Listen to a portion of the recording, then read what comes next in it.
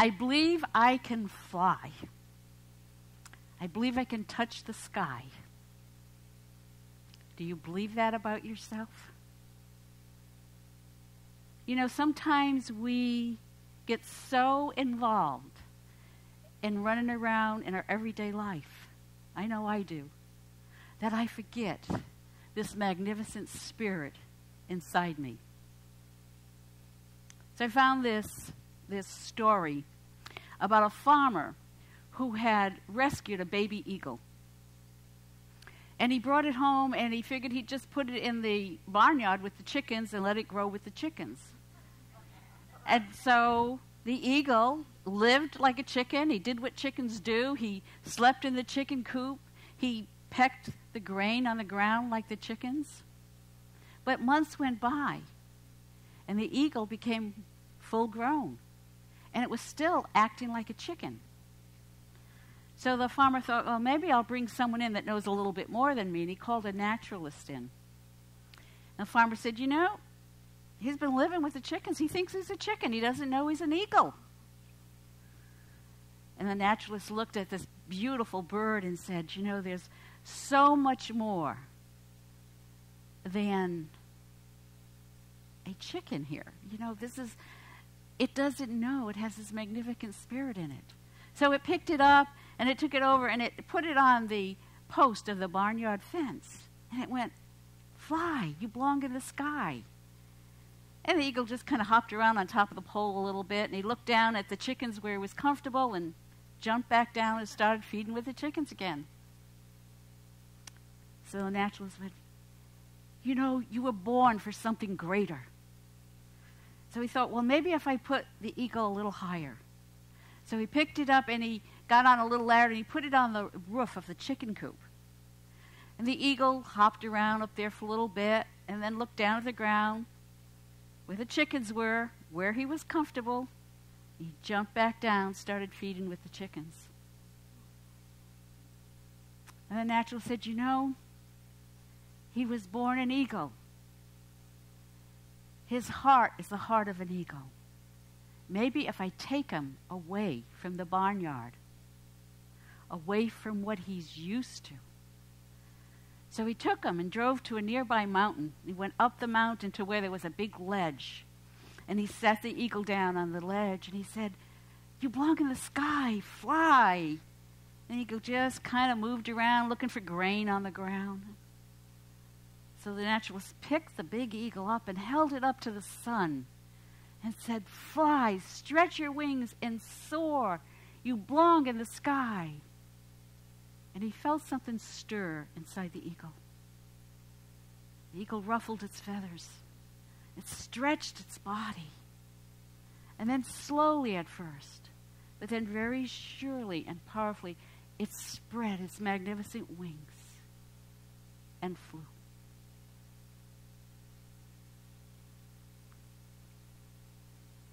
Today's talk is the divine within, or you can fly. It's the second talk in the series I'm doing on Unity's 5 basic principles. And we're going to review the first one because it was a couple weeks ago. Kim, would you put the first one up, please? The first principle, there is one presence and one power in the universe and in my life, God, the good, omnipotent. Say that with me, please. There is one presence and one power in the universe and in my life, God, the good, omnipotent. And now let's look at the second one, this week's lesson. Kim? Our essence is of God. Therefore, we are inherently good. Now, let's say that together and really bring in what you're saying. Bring it inside you. Our essence is of God. Therefore, we are inherently good. You see, even though the eagle was raised as a chicken, even though he led the life of a chicken, his spirit was that of an eagle. How often do you see yourself as the chicken? Less than what God created you to be. unaware of the magnificent spirit that's within you. In Genesis 1:27, Scripture reads, God created humankind in his image. In the image of God, he created them. We are spiritual beings, created in God's image. God is infinite consciousness. God is infinite consciousness. It's that feeling you have here in meditation when we all come together in that consciousness. And each of you are a unique expression of that consciousness. In unity, we call that our Christ self. But when someone asks you who you are, how do you identify yourself? By your physical appearance? By your relationship to others? Your husband, your wife, your husband, wife, son, daughter of? By your job title, what you do in the world? By your actions, by your life history? These are only our human roles. And they have little to do with our divine self, with our true self, with that eagle spirit inside us. Because deeper, underneath the roles, underneath the titles, underneath the personality, underneath the ego, at the core of our being is what we truly are. And it's something so much greater than that everyday self. Carl Jung said, the world will ask you who you are, and if you do not know, the world will tell you. One of the biggest confusions we have on our spiritual journey is between our ego self and our divine true self. Get confused, don't we? Our ability to find the meaning and purpose on this life's journey hinges on how well we know our divine self. Not knowing we're born an ego, we use our roles, our limited chicken beliefs, what the world tells us, to satisfy our needs, to help us make ourselves feel better, create our self-esteem. And when they don't, when these roles don't do that, or when they stop working for us, we experience a sense of loss and emptiness. Those of you that were here when the Space Center started laying off, it was a shift for many. You had your role, you knew who you were, and all of a sudden, you couldn't identify with that anymore. That sense of loss, that sense of emptiness.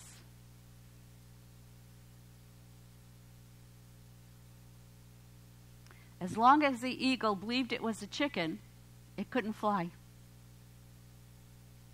As long as I believe I am my ego, I can't fly.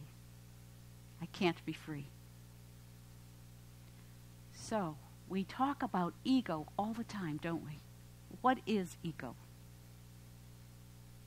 We're not born with an ego. You ever look at a little baby? There's no ego there, is there?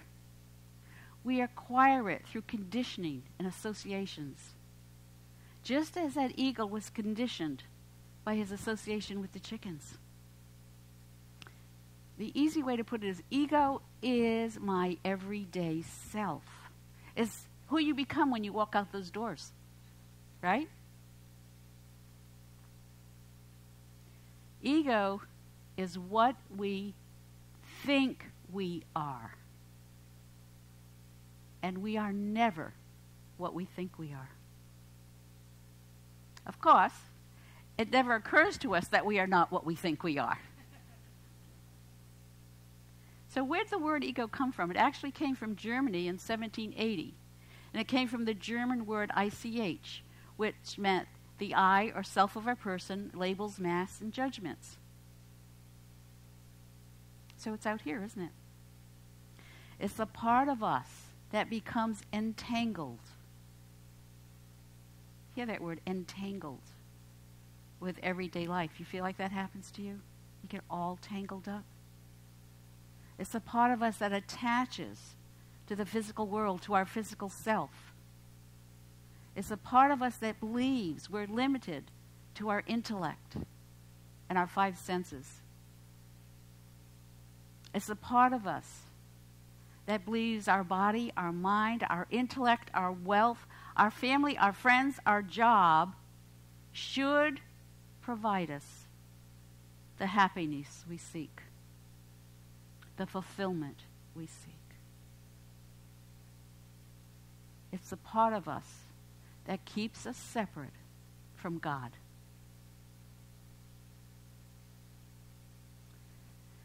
And in that place, how do we feel? We feel fragile. We feel insecure. And so we create defense mechanisms. And what does that do? It distances us even further from God, from our divine self, from the real happiness, the real truth that we seek. And we've talked about ego, what ego is. What's our divine self? What's our true self? Who were you before your ego came along and said, hey, I'm you?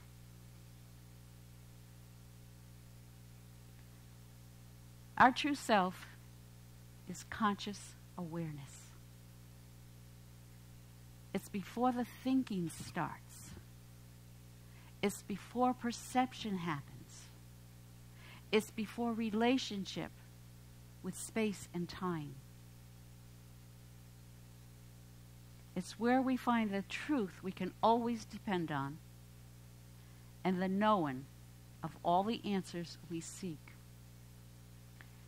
In 2 John 2, Jesus said, listen to this.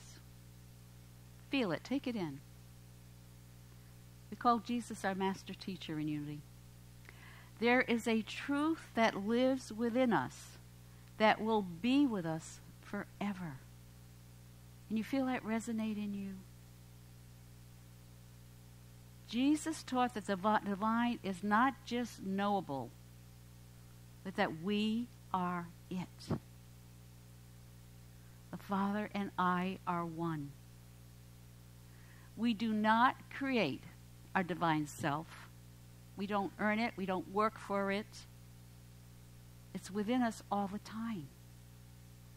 There's no exceptions to that. It's always there. Your true self, listen, your true self is what makes you you and no one else. Can you feel that?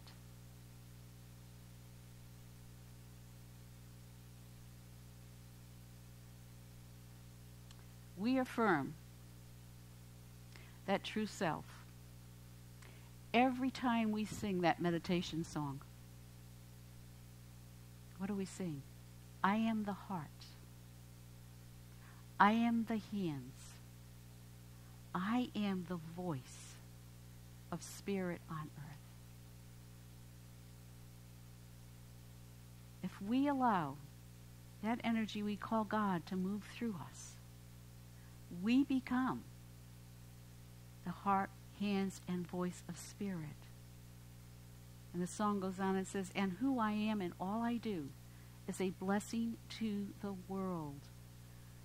When I get out of the entanglement of my everyday life, when I can remember that eagle heart inside of me, when I can allow it to flow,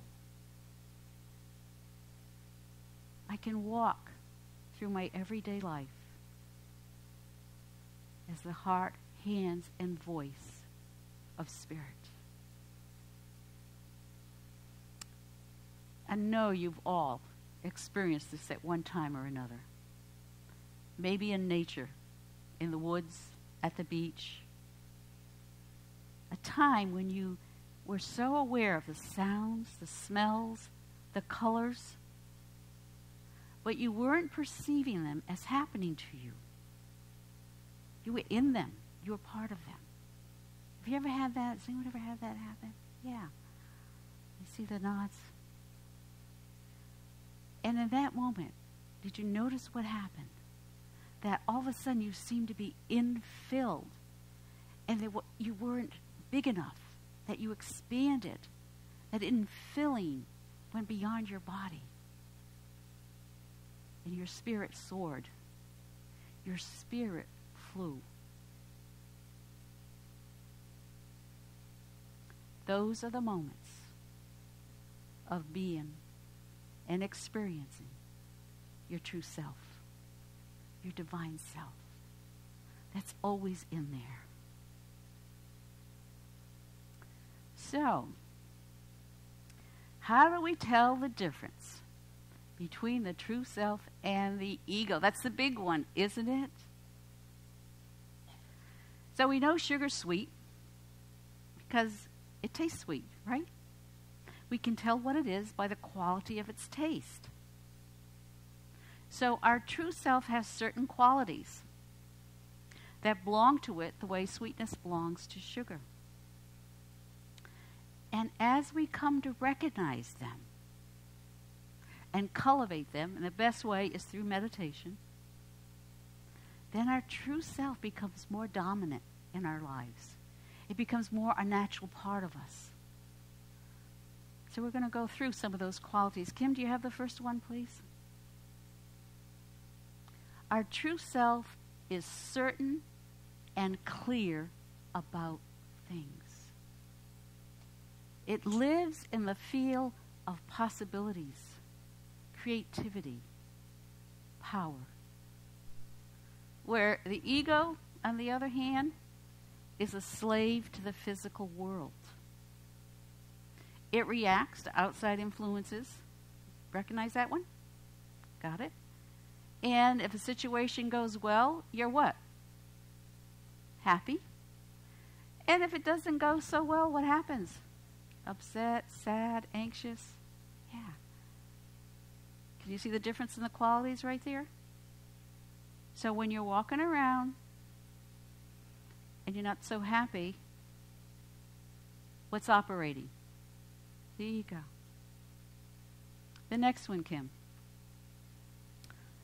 The true self is stable. Our true self, our divine self, is stable. It doesn't cling. It doesn't grasp. It's detached. It's non-addictive. Where the ego self shifts constantly. The emotions are like a seesaw. They attach. They become addictive easily. We don't do that, do we? That's a big one, isn't it?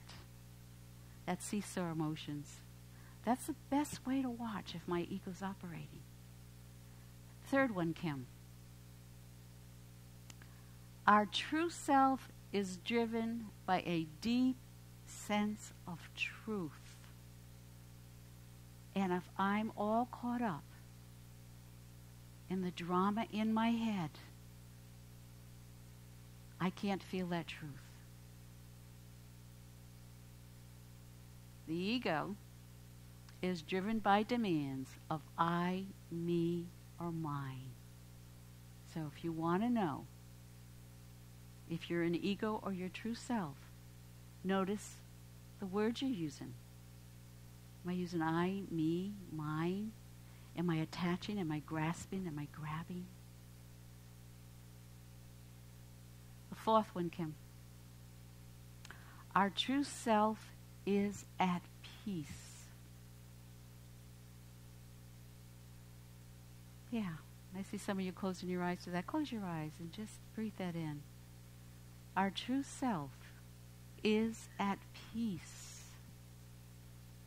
Doesn't that feel good? Open your eyes.